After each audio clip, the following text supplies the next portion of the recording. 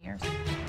Someone at BYU's biggest game of the year now testing positive for coronavirus. What fans need to know if they were in the stands. We want them to feel peace, knowing that we have a plan, that we are prepared. Local hospitals preparing for the worst. We go inside special tents set up at the University of Utah, why health officials believe they're key to preventing the spread of the virus. We're doing the best we can to fly this plane. Clearly, we're hitting turbulence. Worry on Wall Street, the biggest Dow drop since 2008. Coronavirus fears make for uncertainty in the stocks. This is breaking news on 2 News.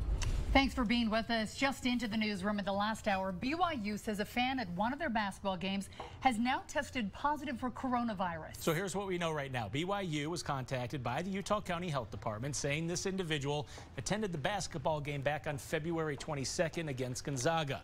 According to the health department, the individual had mild symptoms. So what does that mean for people that were at that game? There were a lot of people packed into the Marriott Center. It was a huge game. That's right, a big win for BYU that night. The Utah County Health Department says as a precaution, people that were seated within 6 feet of this individual, they'll be contacted by the health department. Health officials are going on to say that they're contacting individuals who had close contact with the diagnosed patient in order to determine their potential exposure. People that were at the game and that don't receive a call are not considered to be at risk and do not need to take any further action at this point. So a reminder, though, state health officials that have designated a hotline for anyone with concerns or questions about this virus. That number, it's on your screen right there, 1-800-456-7707. And right now, this is a live look inside the White House. The podium is set for a briefing with the coronavirus task force. It is led by the Vice President Mike Pence. When it starts, we'll bring it to you live right here on Channel 2.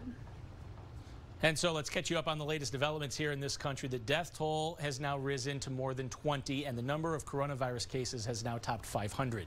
Meanwhile, the pandemic is making investors anxious, very anxious on Wall Street. Trading in the U.S. had to be briefly halted after stocks plummeted today. Lastly, 3 members of Congress, they are now under self-quarantine after coming into contact with people possibly carrying the virus.